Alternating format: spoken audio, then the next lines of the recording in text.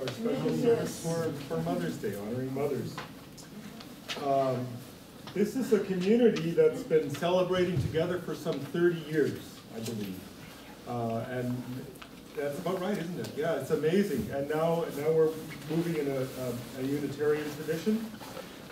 And we extend a special welcome to visitors and invite you to join us after coffee, after service, or coffee, and conversation.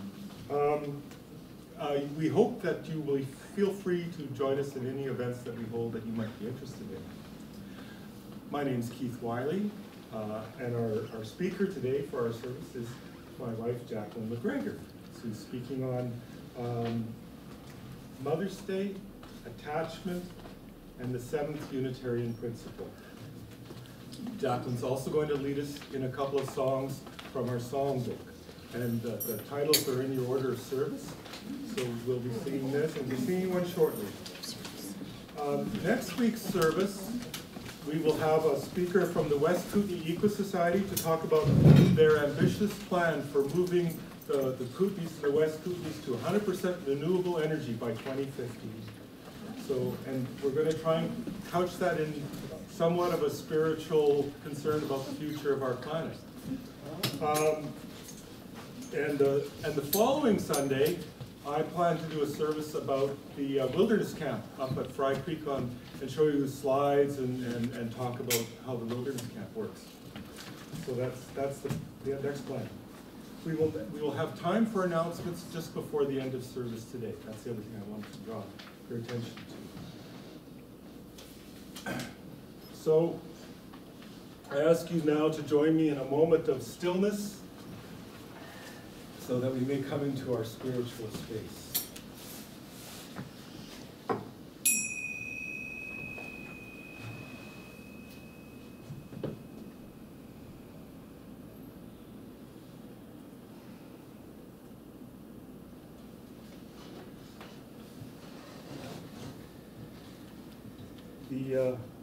The flame lit in the chalice has become a symbol of Unitarian Universalism all around the world. And lighting it at the beginning of a service signifies our shared desire for light, awareness, and togetherness.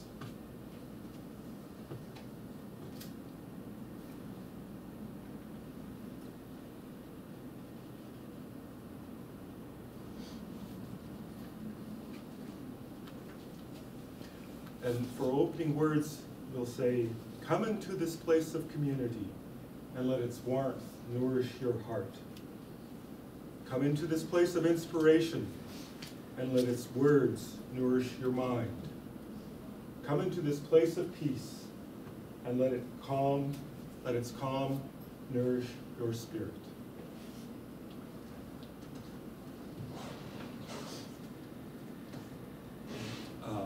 Every Sunday morning we light candles of joy and concern. It's a new tradition for us, but it's a chance to talk about things that happen to us in transitions and joys and concerns we have. So I invite you, whoever is willing and wants to come and light a candle of concern or joy.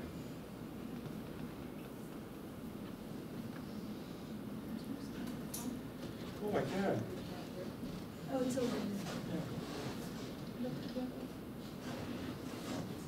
Oh, and I would just say, when you do, if you could just say your name, so that that's the tradition I'd like to establish.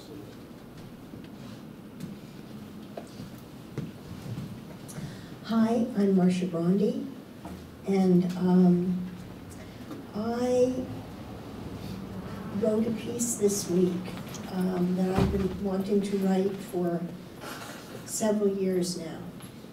And it's a piece about the flood of 2006, which came across our land, and how over the course of years we have created, with the help of many different people and government agencies, a situation that would put a stop to that, or at least for maybe a 100-year flood. But I've been very moved lately by all the pictures of what's happening in the Okanagan and in Quebec and Ontario, and so in a sense I was sort of writing it for them as well. And so I am lighting this candle for all the people that are being deluged by water right now. And may it stop soon. But may the health of the water go on to feed us, because the water is a powerful thing for good and challenge.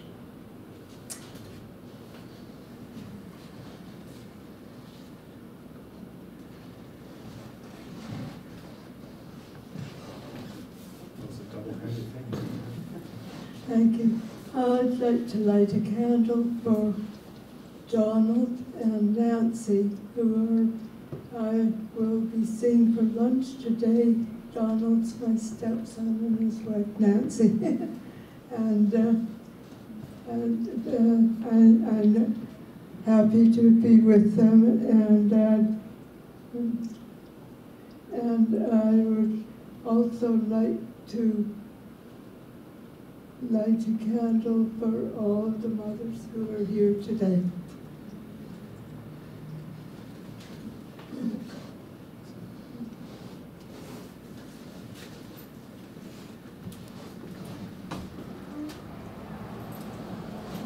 I'm Carrie.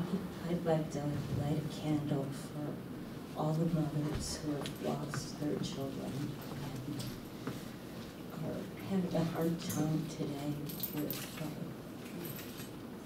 in this world, who have lost their children. And I've lost 2 sons, and it's a hard day for me, and this is for everyone.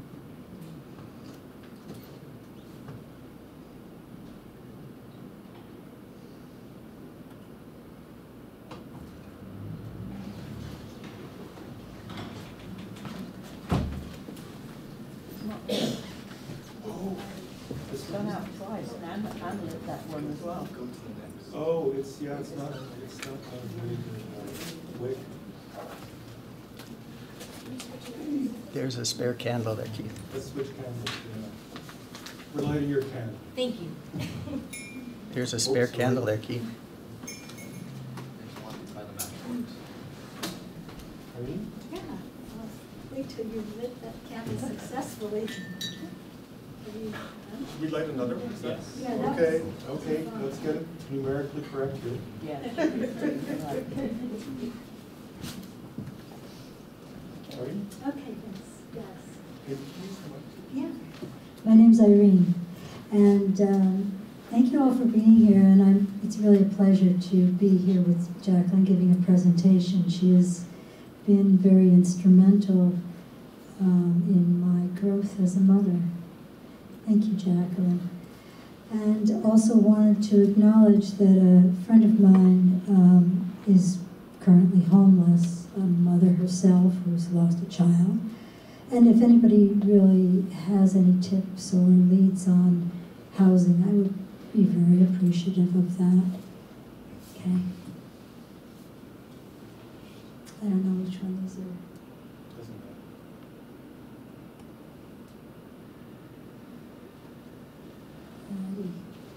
Anybody else?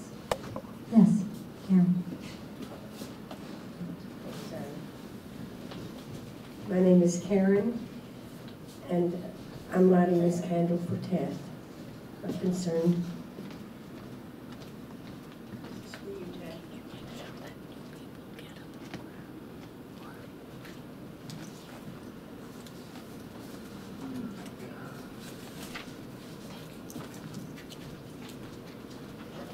Hi, my name is MacGregor. This is my mom. This is my first time at a church function, but a Unitarian function more so. And I'd like to light a candle for my mom for raising me. She's really helped me develop into a better human being, especially since I've moved closer to her. And I'd also like to light a candle for our Mother Earth. who sustains us and supports us throughout our lives.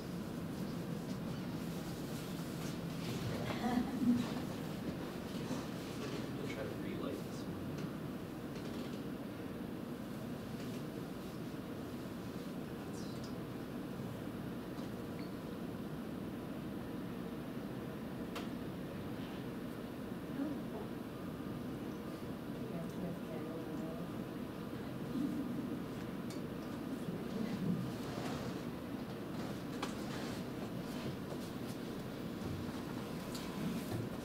I'd like to light a candle too for my mother. As most of you know, my father died, I guess it's just about 2 weeks ago now, and we had a wonderful service.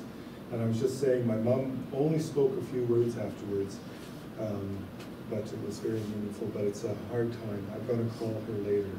But we had a wonderful service for my dad, but it's just a hard time for my mom. Any other candles? If not, okay, I'll light one more candle for all those joys and concerns that we hold quietly in our hearts. Did it stay lit? I think someone else wants to. Oh, do you, Katrine? Go ahead.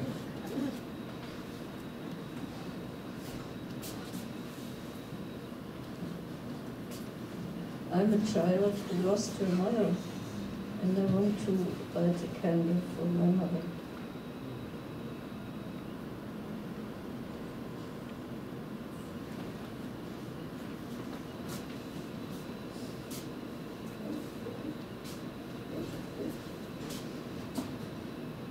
Thanks.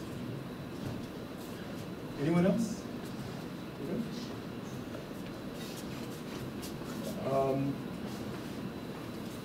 I'm going to read the affirmation of these candles. I was supposed to be a joint reading, and I was supposed to get it in the order of service, but I omitted it accidentally. But we might try that in the future, that we could say this together. But it goes, may the light of these candles inspire us to use our powers to heal and not to harm, to help and not to hinder, to serve the spirit of truth in loving affection and trusting hope. And now we have time for our song, which was out of order. So Jakalin's going to lead us in Spirit of Life, which is in our duotangs. It's number 1, 2, 3, but I don't know which order is it in. Is it easy to find? Halfway down, about halfway through. So I invite you to stand or rise as you are willing and able. You can feel free to stay seated if you want to, but stand if you like, and we'll sing together on Spirit of Life.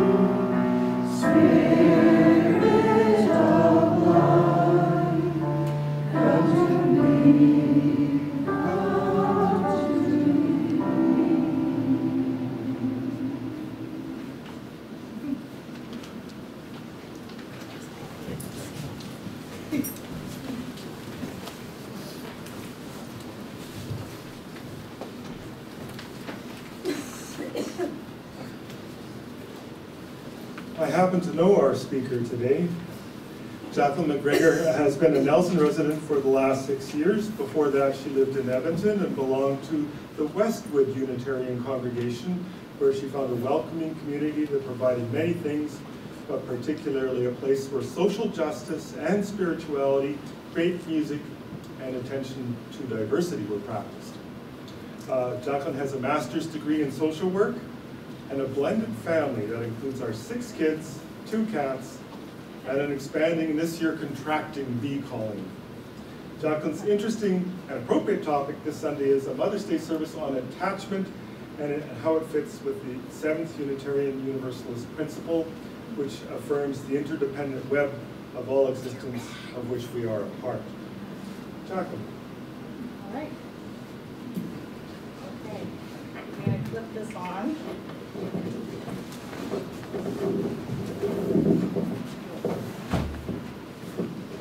All right, here we go. How is that? Good. All right. Yeah? Okay. Welcome, everybody. Okay, so this is, I think this might be the 3rd time that I have presented for Mother's Day. And it's one of my favorite days to present. And is that me? Yeah, it's fluid. Oh, okay.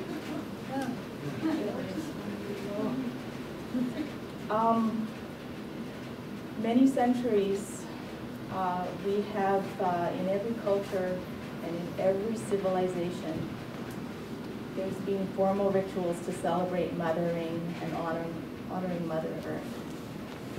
Mother's Day was also a holiday conceived by Unitarian Universalist Julia Ward Howe a few hundred years ago as an occasion for mothers to unite together with the goal of preventing war. Howe called on mothers to come together and protest what she saw as the futility of sons killing the sons of other mothers during the Civil War. Howe's vision was a Mother's Day of peace, honoring peace, motherhood, and womanhood. And I think today in Nelson, there's an event happening at Lakeside. Hopefully the rain ceases for that event. And that is also to promote her vision of peace. In the 17th century, a clerical degree in England broadened the celebration of Mother's Day from one focused on the Church and Virgin Mary to include real mothers, referring to the occasion as Mothering Day. I got to be in England this year on Mothering Day. It was really special. Mothering Day became an especially compassionate holiday toward the working classes of England. Families across England enjoyed a family feast. Mothers were presented with cakes and flowers, and their children were given time for service in other households to come home to visit. During this Lenten Sunday, servants and trade workers were allowed to travel back to their towns of origin to visit their families. And talking about attachment, I can't imagine what that's like. They had small children leave their homes and go and live in other people's homes.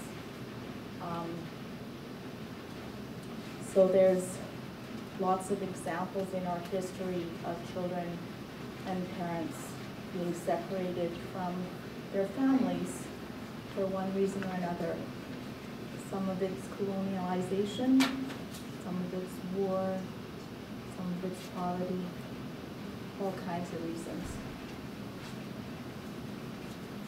So today I'm going to talk about attachment as it relates to mothering and our primary experiences.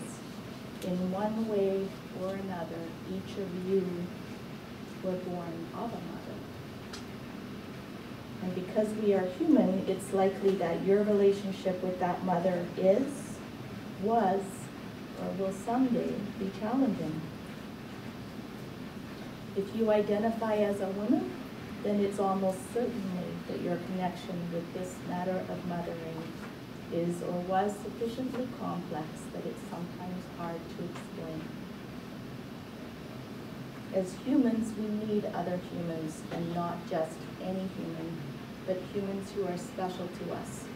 For many years, a sign of healthy adjustment was not needing people for support, and needing others was weak.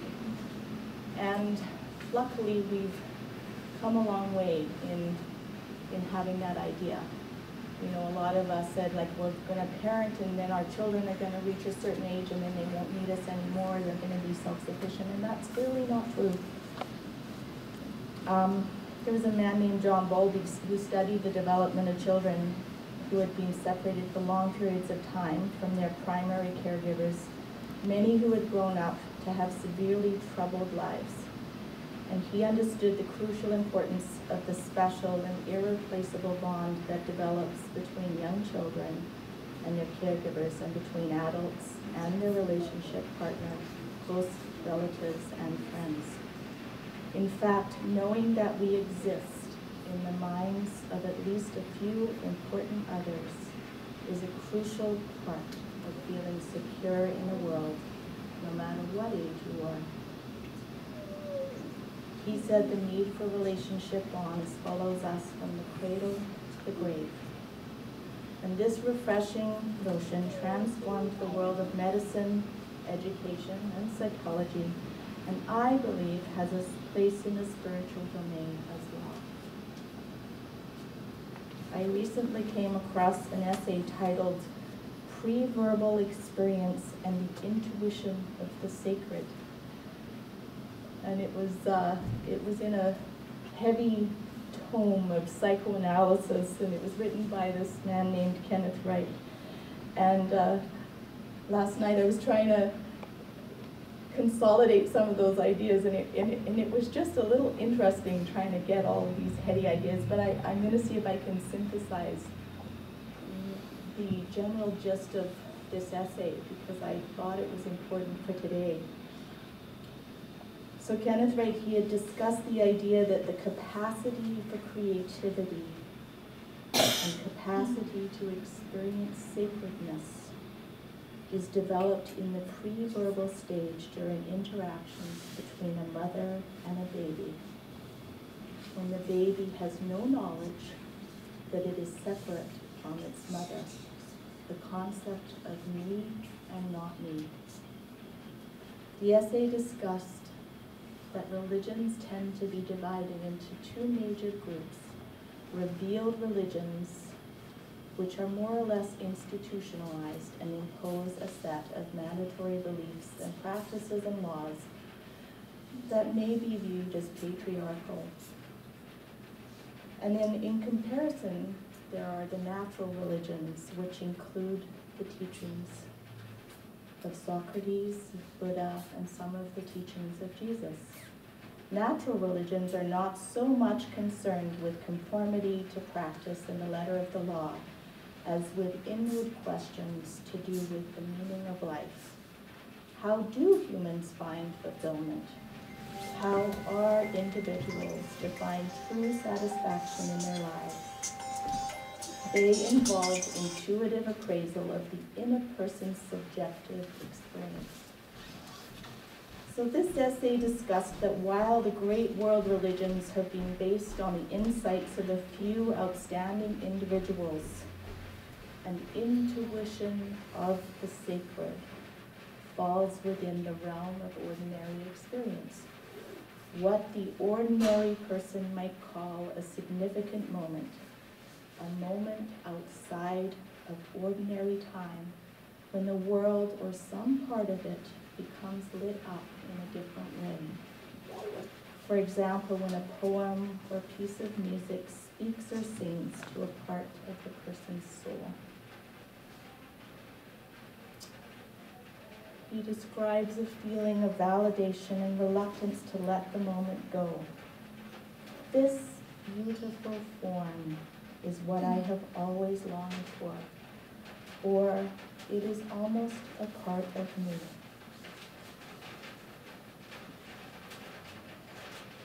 So the author of this essay suggested that these belong generically to a religious domain that is closer to the maternal and our first experiences during the pre-verbal period.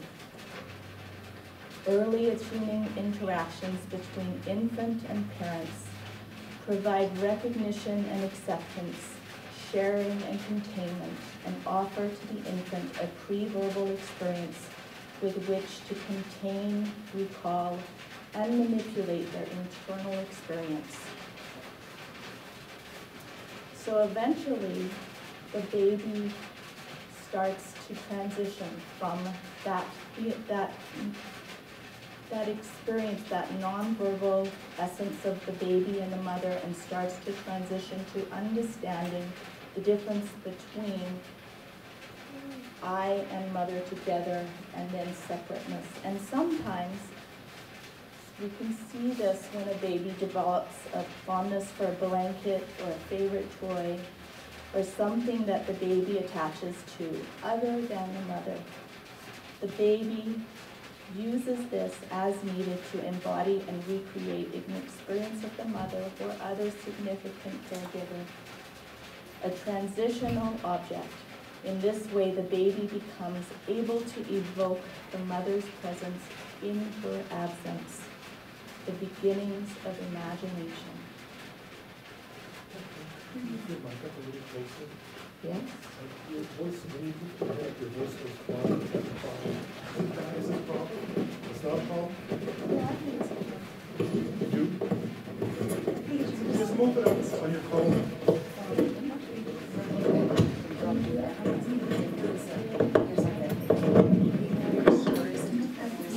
Look, it was a problem. Okay, got it? No? All right. Okay.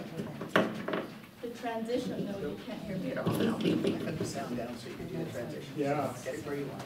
All right, we got it. Thank you. It's best when you talk down. All right. Okay. So the transitional object, which is self-chosen by the child, provides comfort. That's not gonna work. I Solace. apologize. I apologize. All right. I was praising this technology just moments ago. Just a little higher up on the address. Yeah.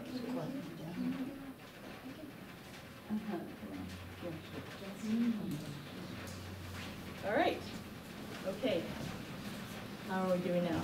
Okay. The transitional object. So, transitional objects, blankets, soft toys, even sometimes the mother or caregiver or parent themselves.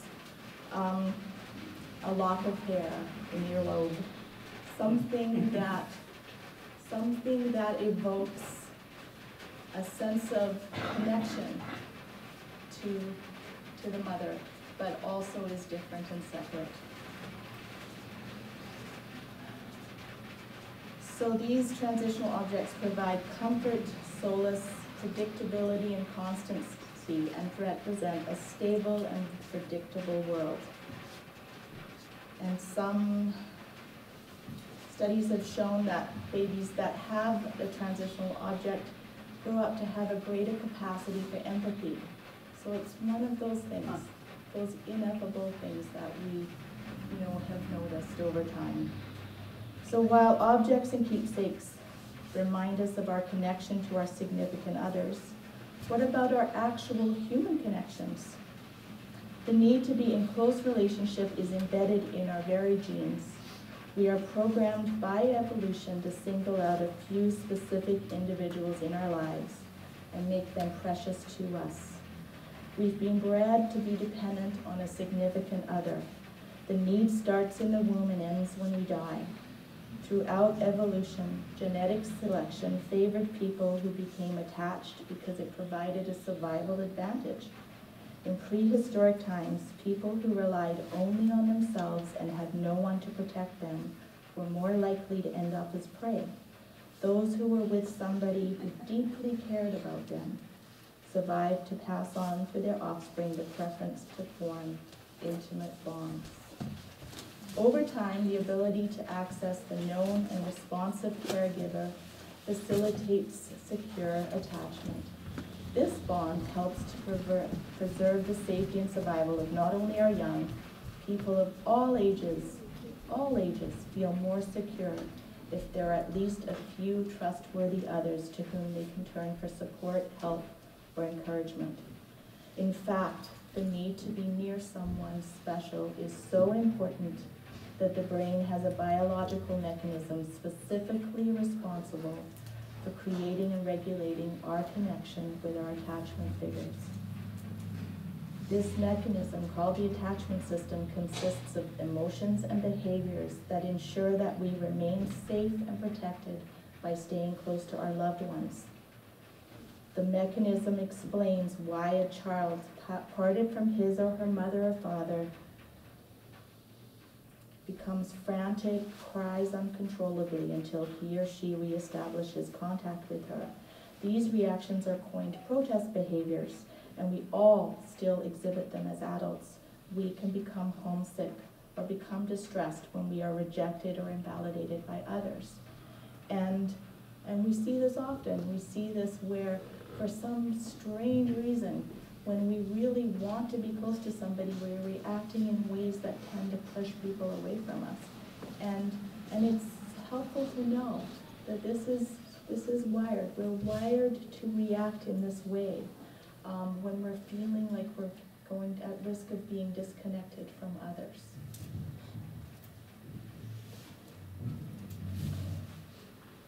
Most of us here today will have experienced parenting or caregivers that are good enough, the good enough parenting that has enabled us to grow and develop.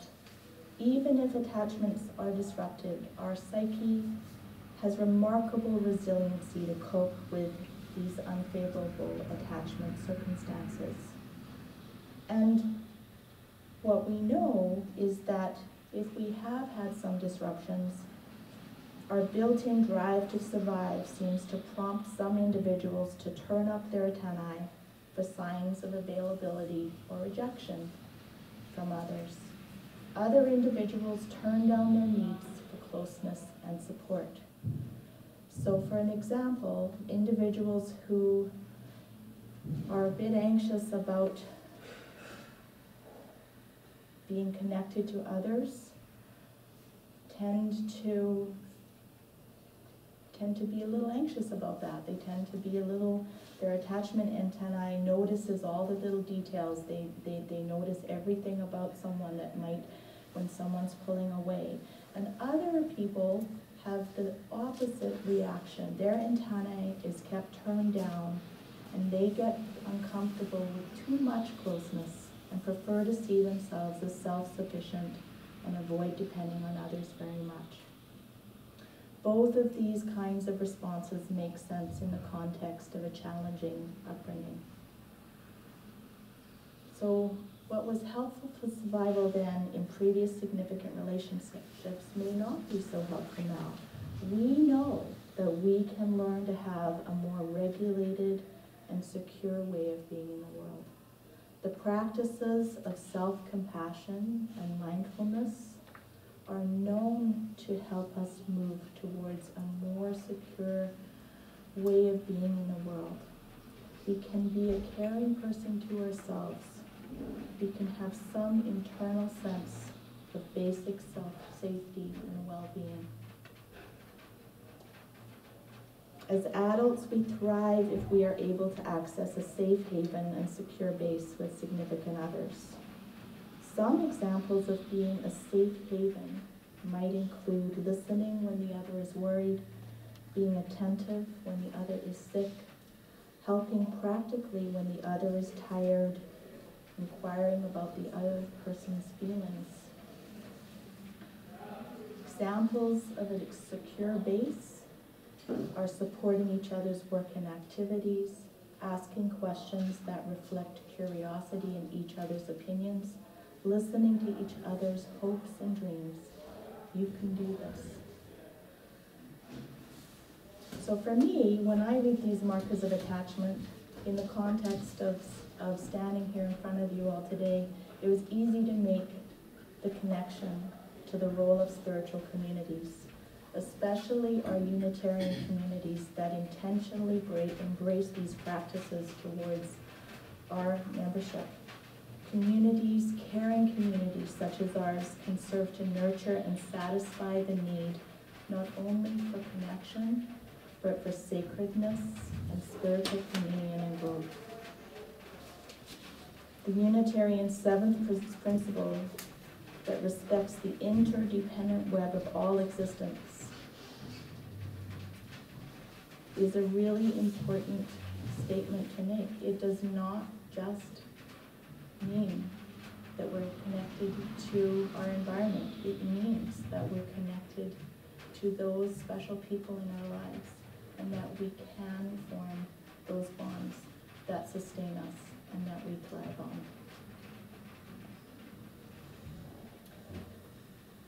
So that comes to the end of what I have to say, and I'm just going to take a few moments to lead us in a bit of a meditation. And at the end of that, I think we'll go on to our next part of the service. How are we doing for time? We're good. All right.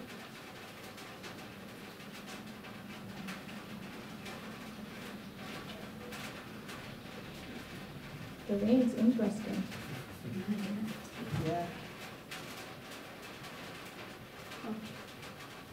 All right, so, I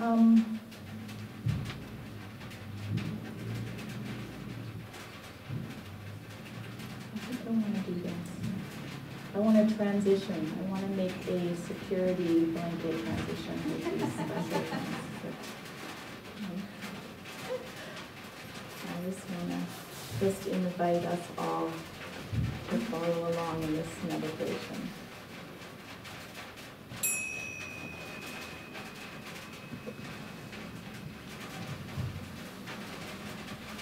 So to begin with, see if you can position yourself as comfortably as you can, shifting your weight so you're allowing your body to be fully supported with your head, neck, and spine aligned. And taking a couple of deep cleansing breaths, inhaling as fully as you comfortably can, sending the warm energy of your breath to any part of your body that's sore or tense or tight, releasing any or every discomfort. With each exhale, loosening and softening them with each in-breath,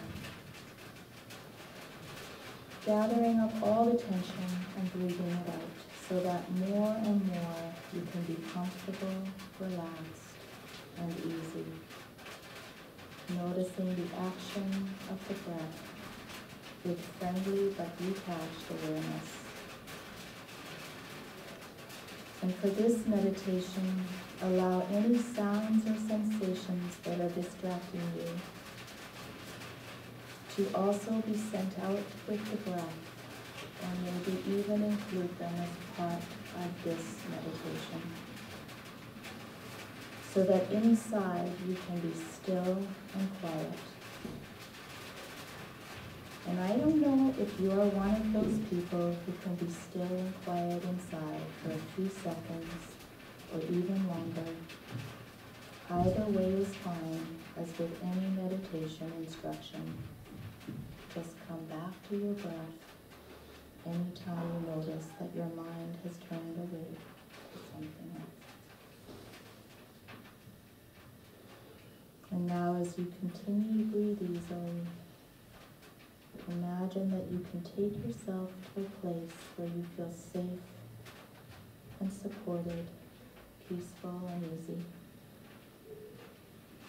A place either in your imagination or real, a place from your past or somewhere that you've always wanted to go. It really doesn't matter, just so it is a place that feels good and safe and peaceful to you. And as you continue to breathe easily, letting your body feel relaxed, wonder if you can imagine the sense of being supported and comforted.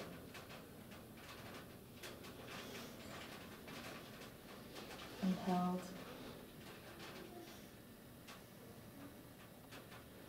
And some people find that it's easy to imagine that you're being rocked back and forth, increasing that sense of peacefulness.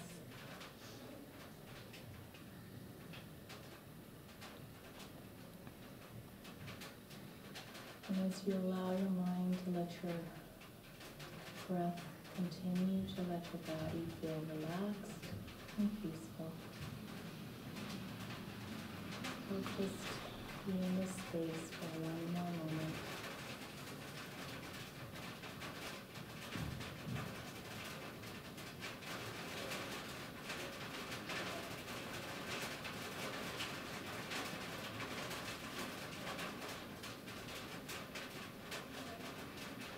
And as I let the chimes ring, you can just, at your own pace, come right back into the room for the rest of the service.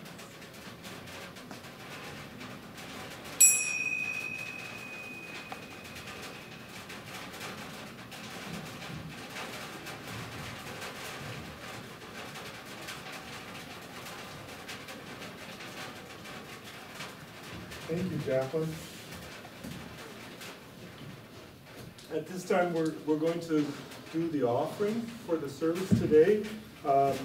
We will receive this morning's offerings. Some like to donate on a weekly basis on Sundays, others on a monthly basis. Myself, I do it more irregularly. We invite you to contribute in the way and with the amount that you feel comfortable or appropriate with. Did you want to place? Sure. Okay.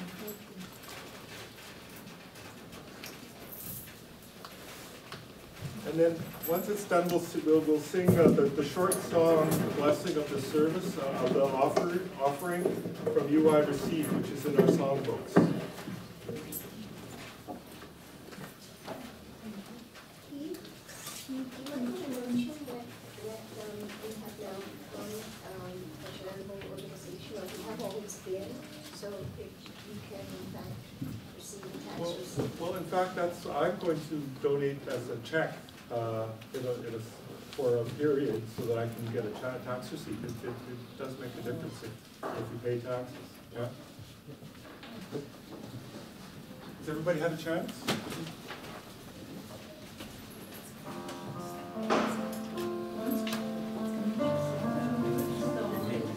The song is from You I Receive. I think it's number 402. Is it in the book? The first one. First one. There we go. Okay. Are we all set? Dale? Thanks. Okay, you can rise as you're willing and able, or stay sitting if you want, and we'll sing from You I Receive. We'll sing it through twice. It's short. You I receive, to you I give, together we share, in this we live. You I receive, to you I give, together we share, and from this we live. Thank you.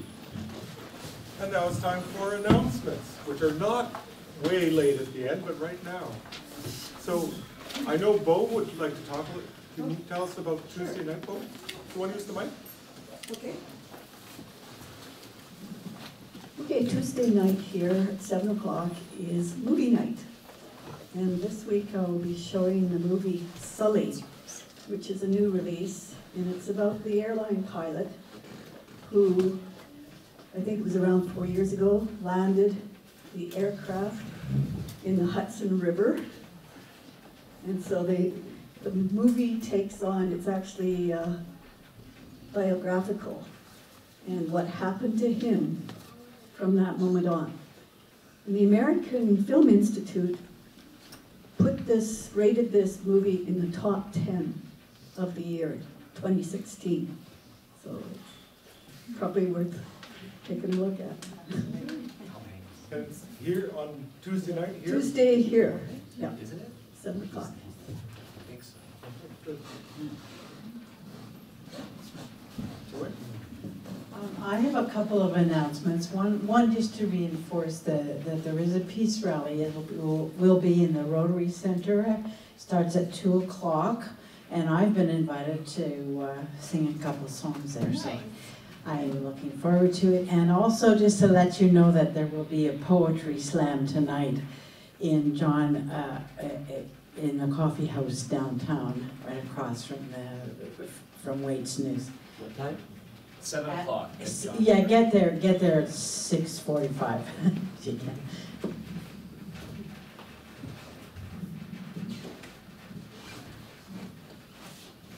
I don't even have any announcements, so we're good. We're in good time, so we've got time to sing one more song.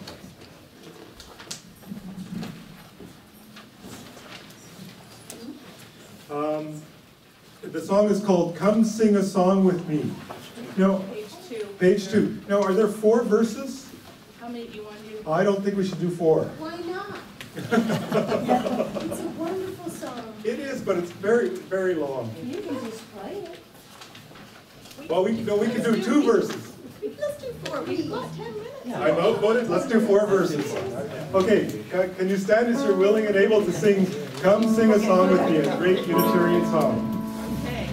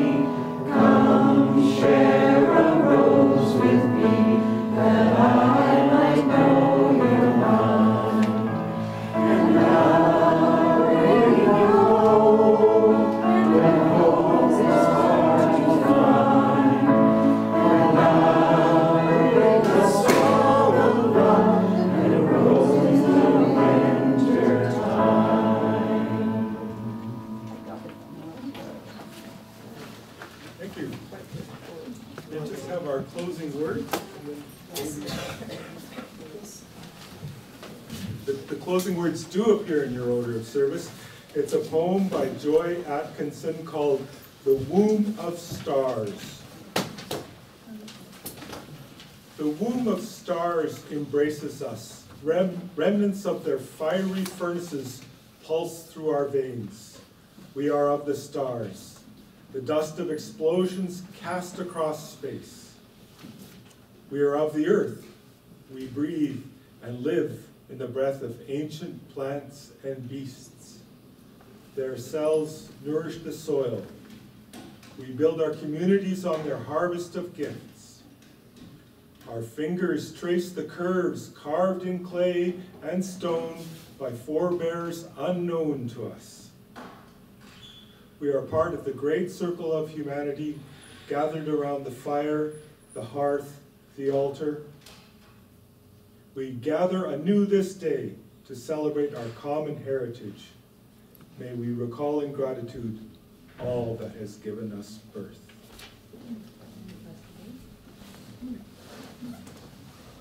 So we extinguish the flame, but not the light of truth, the warmth of community, or the fire of commitment. These we carry in our hearts until we come together again.